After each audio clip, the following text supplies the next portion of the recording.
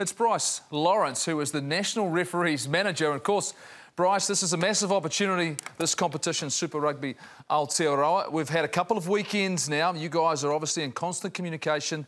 Where are you guys at right now in regards to how things have gone? Yeah, look, it's been a good start. We're seeing changes week to week. Some positives that we've seen are in week one, the average penalty count was 30, and in week two, it was down to 25.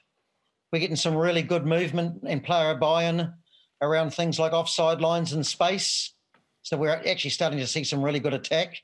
We saw that on Sunday with the Crusaders and Hurricanes, moving the ball really nicely over multiple phases.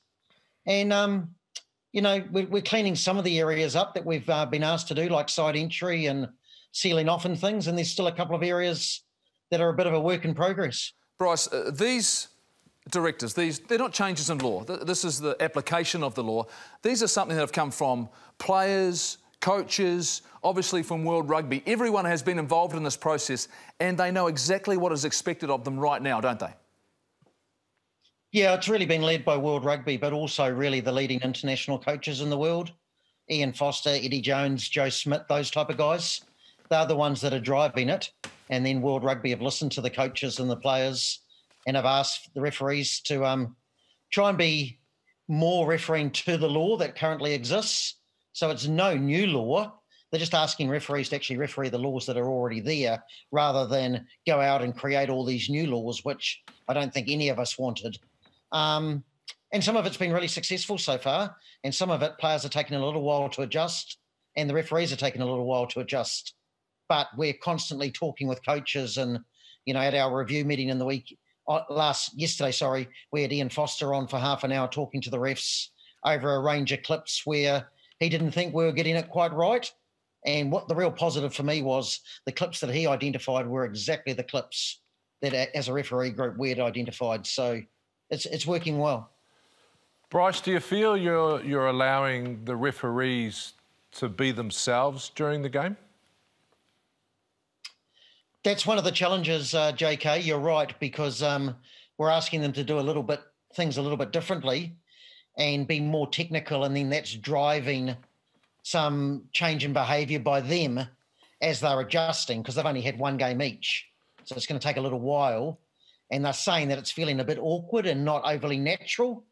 So I'm really confident that by the time they do 2 or 3 games and build into their campaign, that they'll get better and better. And they're saying it's feeling a little bit unnatural at the moment. And I suppose most change processes probably feel a bit unnatural. Talking to some of the leading players, Sam Cane and James Lynchies and things like that, they're really positive about what World Rugby's trying to do. And they're just saying it's going to take a little bit of time for players and referees to adjust. And we're putting our hand up and saying, look, there's a couple of areas that we're not quite getting right at the moment. Yeah, I mean, I've asked that question because it felt, and I think, Ben is one of our world's best referees, but it felt like he was trying too hard in the first half, and in the second half he just reffed what he was seeing, and it looks so much better. So how are we going to find that balance? Because, it's getting better, but the amount of penalties is frustrating for the players and for the spectators. Yeah, look, I think the way we're going to see some improvement, hopefully, JK, is the decisions that we're not quite getting right at the moment, and there's 2 of them. One is, when do we reward the jackler or the man over the ball lifting? And we're a little bit quick giving him the penalty at the moment. So that's going against the ball carrying or the attacking team, and that's stopping flow. And then we're just not getting the arriving player cleaning out a tackler, driving him off the ball. We're not quite getting that technical picture right. And once again, those penalties go against the ball carrying or the attack team. So if we can tweak those 2 areas, and they're the ones that the coaches are coming back and sharing clips and our refs are discussing weekly, and they're the ones that Fozzie's showing us, I think we might see a slightly different game, a bit more attack. And look, the refs want that just as much as you do, mate. Bryce, I'm interested that you said you want you guys to adapt and things like that. I mean, and also the referees to adapt. Are we going to get a little bit? Are you saying we're going to get a little bit of leniency towards sort of the ruck area and rewarding sort of the attacking players rather than looking at the defensive side? Look, I don't know if leniency is the word, Mills, but we're definitely going to work hard on those two areas that I've just spoken about. And we've just had to create some better clarity in our minds and start seeing some better pictures. And we worked hard on that yesterday. The Super Rugby coaches and the refs have been sharing clips last night and again today. I think we'll be better this week, we'll be better the week after. And once we get those pictures right, we're going to see more attack and I think a better flow. And I'm realistic to know that it takes a little bit of time and the players are adjusting. They're working really hard. The coaches are working extremely hard. Take my hat off to those guys. They've been awesome. And the refs are working really hard. But, you know, we're close, but we're not at our best at the moment.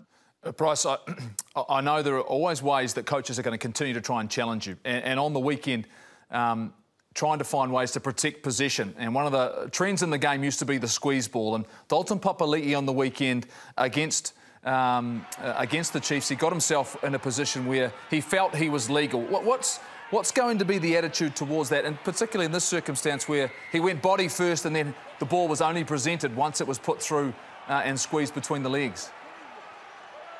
That's the clip that we had a long talk about yesterday, and we believe our decision was wrong. So Dalton was immediately on the ball, so he's got all rights. He showed clear release, so he's got all rights. The Chiefs chose to squeeze ball, so he couldn't get the ball in lift like he's meant to. So we believe he should have been rewarded either with the penalty or, if not the penalty, let him then go forward and then pick it up the second time. We had a long discussion about that clip. We're having to work out what the squeeze ball means again because it hasn't been in play for a couple of years. But all the teams are using it to protect the ball. And we had a great discussion, and then Fozzie came in with exactly that clip and reconfirmed our thinking. So hopefully we've got that a little bit clearer. Yeah, well, you're taking ownership for everything, which is great, Bryce. And I like the fact today, and we knew you were coming on the show, of course, we had a conversation, but you sent through a couple of clips that maybe you guys have looked at and decided, you know, once again, you need to make adjustments and tweaks, and this is around that much contested area around the breakdown. Yeah, well, just two clips of, penalties going against the ball-carrying team, which are just too technical. So Alex cleans out with good shape, but then tackles Damien, and that's the picture we see. So that should be play on. And then James Parsons cleans the guy out, but goes off his feet. And we've all agreed that if you clean a player out and leave your feet, as long as it's not dangerous, it's play on. So we didn't get those pictures quite right in week 1 and 2. And the clips that we looked at yesterday, Leon McDonald and Tom Coventry sent them through to us. We had already identified them. So we knew that they were clips that were of high interest. We fed back to the Blues and all the super teams on Monday night those clips and said, look, guys, here's a couple. We put our hand up and say, we've got to improve in this area, and both those decisions going forward will be looking to referee differently. Bryce, I believe in self-policing. I believe that professional sports, coaches and players have been guilty, all of us have been guilty on the table. We will push the laws. So some self-policing, we mentioned last week about 3 penalties going against one team should be a yellow card, but I guess you can put that forward to Fozzie and whoever else is involved. But my question is, why are we waiting so long for the yellow cards? You know, if we're a bit stronger a bit early on it, you know, second half when the game's really in the balance and it's a bit undecided, the yellow cards are coming out, you can see the frustration in the refs. So why don't we just go a bit earlier and set the tone for yellow cards rather than wait till it's really critical late in the second half? Are you available to come on our review meeting next week? Anytime, exactly, Bryce, so you know that? Anytime. That's exactly what we spoke about on Monday, and something that I raised. We're working hard on those trends. I don't think we're getting our timing absolutely right. So we've had a discussion around that. I think the teams are self-policing some areas. An example, 12 penalties in the first round for offside. Big emphasis by teams to practice and get better at that. Very noticeable. 7 penalties in week 2. So referees still going hard on that area, and we're going to stick to that because space is vital, but teams self-policing better. The key is when teams do infringe, are we getting our management timing right?